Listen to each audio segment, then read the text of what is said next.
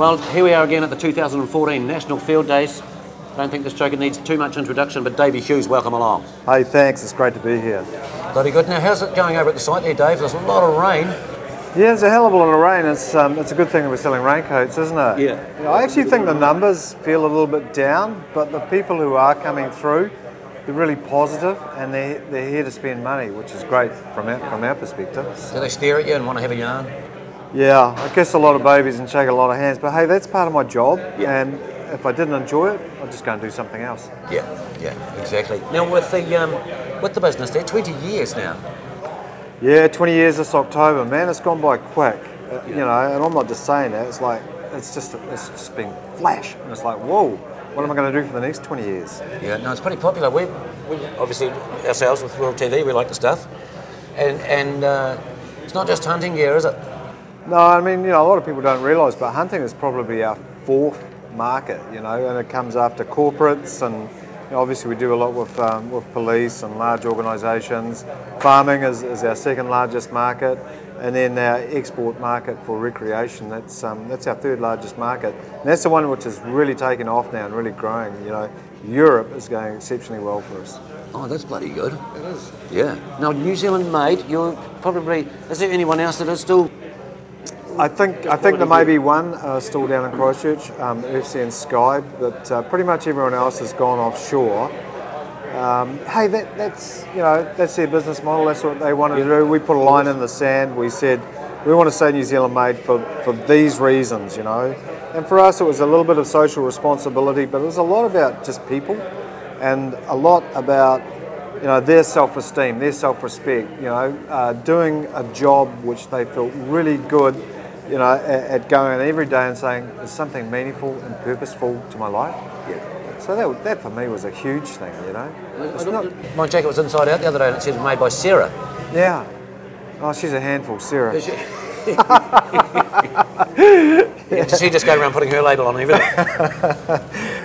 She's awesome, eh? She really is. She's really cheeky. She's got the devil in her eye. And you know, I walk into work and people say, "What's your measure of success?" It's when I walk through that door and people are singing. It's like, man. That's your measure of success. Yeah, that's a successful business, isn't it? Yeah, they're happy. Yeah. Happy in their work. They're not underpaid then. Or they wouldn't be singing, they'll be crying. I'd love to pay them more. Yeah. You know, I really would.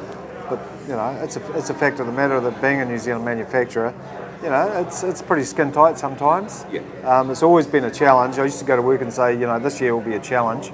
And then it became, you know, this month will be a challenge, and now it's daily.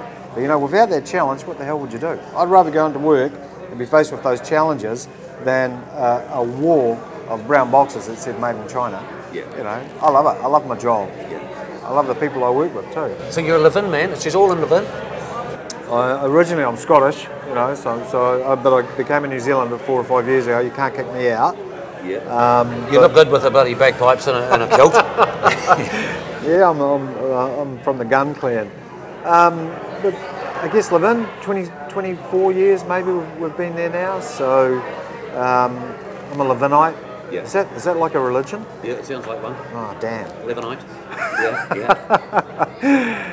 So, and now the TV show, I saw you the other day there with the possum on your head.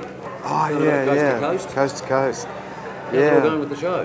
The show went really well. I mean, it rated top, you know, in its demographic, which was fantastic for us. It was, you know, 4 years in the making. Yep. And people have said, you know, when's the next series? It's like, man, you know, 4 years of making and editing, and it was so much fun doing it, and travelling, you know, which is a big part of my life anyway. But being able to bring back to New Zealand the footage and show people some of the places I went to. I mean, I sort of tended to pop up on that Border Patrol program, bringing in the penis bones and furs and spurs and bits and pieces like that. And people would always say, "Where do you go? What do you do?" It's like, "Oh, take a camera crew and I'll show you." Yeah. And so it's been a hell of a journey, hell of a learning experience. Yeah. Yeah, I don't know if I like TV people. Do you not? You want to bloody go? I haven't won one of those for a few years. And so, what's your mission with, you know, you love the hunting and that, you want to get to as many countries as you can and different animals, is that a big thing for you? You know, it's you know, it's not like I'm a collector, and it is about people, but it's also about tastes and flavours. You know, meat, I'm a meat eater. Yeah. You know, I'm actually not a trophy hunter, I'm a meat eater. Yeah. And some people like to travel the world and say, well, now I'm going to try these fine wines. I like to travel the world and say, I wonder what that tastes like. Yeah. So you try it all out. Yeah, damn right. So you've done your crocodiles in Australia and Yep. everything. Everything. The only thing I haven't eaten is wolf. Wolf. Yeah. Wolf smells. Is that a bit of a common diet somewhere? I haven't met anyone that's eaten a wolf. Yeah. You might be the first. No, I don't think I will. No. No, they stink. Now, poetry. Somebody tells me that you got a few poems up your sleeve. You better give us one. Better give you one. What sort of poem would you like? Romantic? Oh, sorry, didn't mean to touch Well, it. romances, that's another topic this week. We've got the young bachelors here. What do you think? What you got any advice for those guys? Rural bachelors. Yeah, stay true to yourself, man. You know, find your own passion, bring it out to the fore, let the ladies see it. That's it. Yeah. You know, That's probably good advice. You know, a lot of people will probably watch that and give it a go. I hope so. So forget about lines, you reckon? Yeah, absolutely. Lines are shit. Be yourself, man. Yeah. Yeah. You know, people, there's too many cliches out there, eh? Yeah, you're exactly right. Yeah, it's like nostalgia. It's a thing of the past. Yeah. It is, isn't it?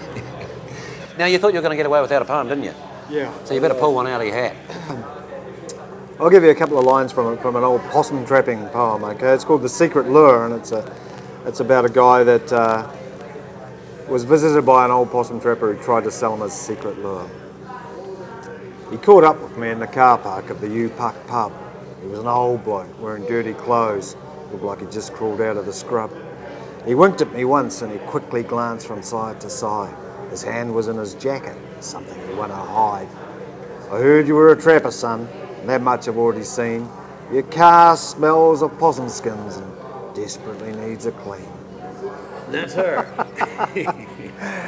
Bloody good. Thank you very, very much, Davey.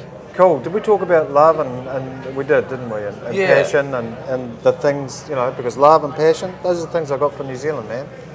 Yeah. Gotta love your country, you know. Yeah. It doesn't hurt to be staunch from time to time, you know, but also it doesn't hurt to actually feel patriotic from time to time, does it? Yeah. And you're here for good. Absolutely. Good man. Yeah. Thank you very much. Hey, thank you. See you soon. Great.